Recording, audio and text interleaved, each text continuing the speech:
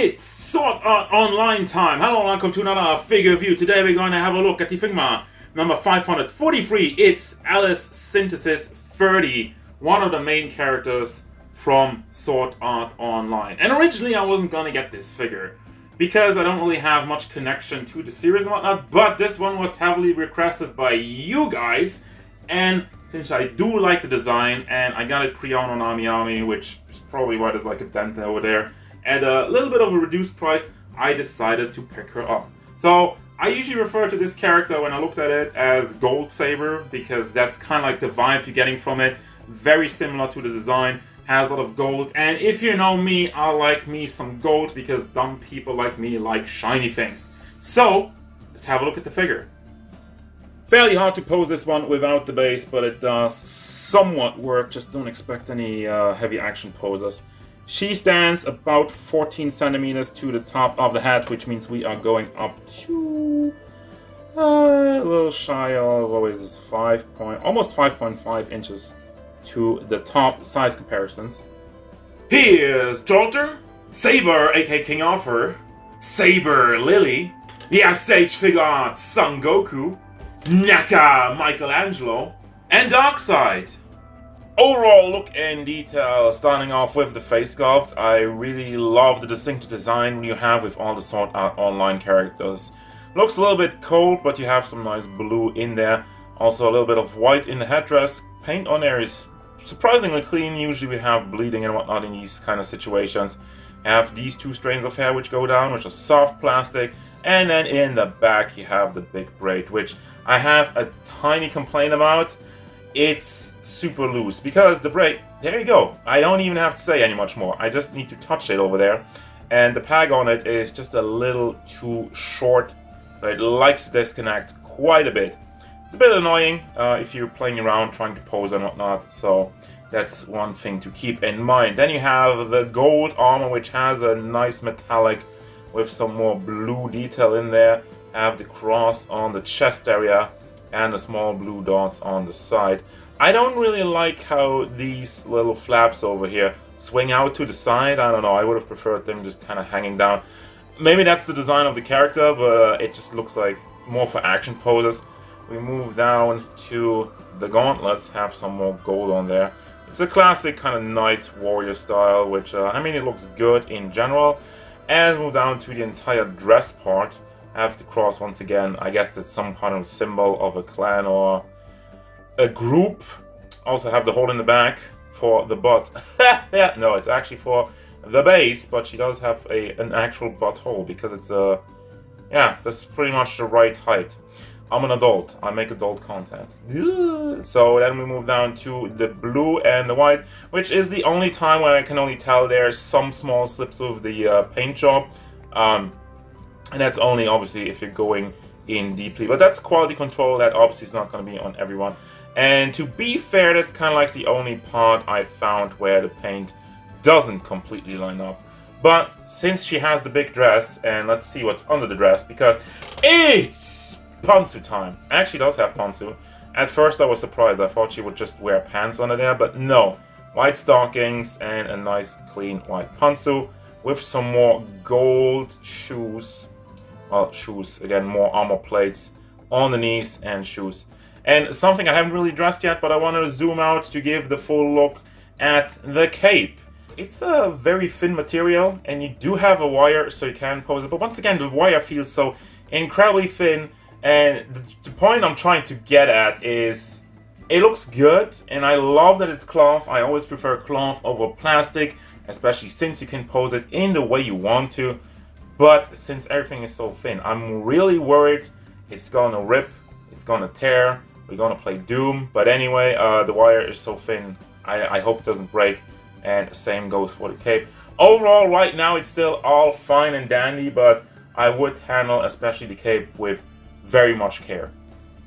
Now, having a look at the articulation, obviously with this busy design, how well did they fare? I feel like there's some good stuff over here. So first and foremost, the hat moves back and forth decently enough, goes side to side, and it would go all the way around, but you really have to be careful with the big braid, which is on another ball hinge, so you can bring that up and goes down, and also can be swiveled. and then the lower half also can be swiveled, but we already talked about that. Can swivel the ribbon around and the hair, but it just gonna pop off pretty much immediately. Then for the shoulder articulation, we're having more butterfly joints, and I really like the engineering on here because it looks so super duper clean. It still doesn't have the greatest range because of the shoulder pads and whatnot clashing with the armor in the front, but the part about it that I like so much is that you have this entire piece just covering up the butterfly joint, so you don't even see it. It does just leave a tiny gap, and you do get just that a little bit more articulation out of it. Then for this kind of shoulder piece, can also wiggle that one around. It is connected via a very small ball in the back, but yeah, it doesn't really do that much. Just a little bit of wiggle room. It gets out of the way quite enough. And by the way, I kind of forgot to mention something. The entire cape seems to be connected in the front part of the shoulder pad. So if you want to take that off, I think it would be possible, but just be careful with that, because yeah, it's kind of like stuck in the front over there. Back to the articulation though, you can move the entire shoulder up, and you can also rotate it because you have the ball hinge that goes into another ball, so you can shift that also back and forth. Let me try and get a good forward movement for that. That's as much as you get. For some sword poses, you can also swivel at the ball hinge and the ball in the socket, obviously. Then you have another ball hinge in the elbow, goes up and down, and another ball hinge in the fist area. So you can bring that up, down, and can also be swiveled around, obviously a little bit clashing with the front piece of the armor over here, which is soft plastic, so it does work. Can also have a little bit of swiveling in the elbow joint. Then for the entire armor piece, which once again looks pretty seamless, as the hair falls down again, but you have, I think, just a ball joint in the torso area, so you can get some poses out of it. Does swivel around. And then for the lower hip part, you can rotate that under there and bring that around, also side to side. But let me get actually to the dress real quick. This one is a little bit too big, I feel like. I often say, like, well, you have like gaps and whatnot. You will never have a gap on this one, but also as a result, you can see there's like the ball hinges up there, but I tried it around and barely got anything out of it. I mostly have a swivel and a little bit of back and forth because you don't have any room up there. If you would have made that part soft plastic, it would have worked, but as it is, the entire robe, the entire dress is articulated, but it's pretty much a brick. Also, the front part is just soft plastic, doesn't move around. So let's try out them legs. Yeah, since this big fat lump of plastic in the front blocks it, you're not really gonna get out of with the legs of the entire dress area. But the legs, you know, standard stuff. Have the ball so you can rotate it on there. You have a swivel on the stocking. No, you don't. But you don't really need that. And then you have the knee joint. Goes. I mean, it would go up a lot more because they hollowed it out a little bit over there. Because of this entire big dress, you're not gonna get that far of it. And also, the ball hinges on the feet are incredibly loose. That's a little bit of a complaint on that, and moves fairly nicely round though. Also tilts side to side, and you can rotate the ball on the top part. And finally, you also got a toe hinge. For your accessories, we have a bunch of more gold stuff, which, you know, I'm a big fan of. Let me turn on this extra lighting, by the way. So we have the sword with the scabbard, the sheathed version, which just has a hole in the back. I mean, like, I love all the detail in there, the small green and the white and whatnot. And it's super duper clean, and it's so shiny. I love it. But anyway, this goes into the back. We have a pack on the side over here. So you just get that on there. I'm not going to do it right now, but there's the pack.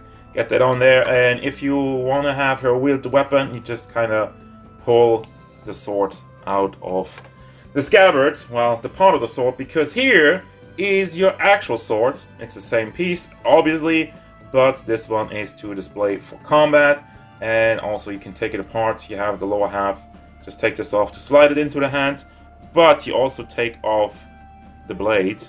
Wait, no, actually, I messed this up. I was looking at the other part. We have this energy effect where I guess his sword turns into like these golden particles. Like there's a bunch of tiny crosses in there. Looks really cool. And yeah, once you actually use this part for it and just slide it in here, and there you go. You have your cross sword or whatever you want to call that. Then we also have the standards, the Figma base, included with every Figma ever. Same goes for the back. Let me just get that out of the way. And then we have some hands. You have some holding hands. Those are like for the scabbard, and then for the sword, and then open posing hands.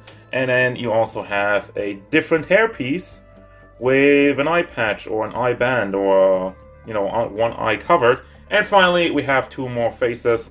One kind of happy, content face, and an angry, yelling battle face. And there you go. Final thoughts for SAO Alice. I like this design, and that's one of the reasons why I got around and picked it up after all. Also, because you guys asked multiple times, and I was just like, sure, why the hell not? Looks great. And I still stand by that. I love the gold. It's a very nice metallic. It's very shiny. And then the blue and the white. Everything is applied very nicely, and it looks clean overall. The negatives, I'm not really sure about the cape, especially since the nature of it is so thin, and the figure is kind of a brick once you get to the lower half with the big dress, which, you know, we had previous figures like that, and sometimes they find a workaround and sometimes they don't. I feel like it's a little bit too big. If they just would have cut off a little bit in the back, it would have worked better and would have still looked great. And also the constantly disconnecting piece of hair in the back, obviously not the worst part, but since you're trying to play around with it, trying to put it in a pose, that's just going to constantly fall off, and that's kind of annoying.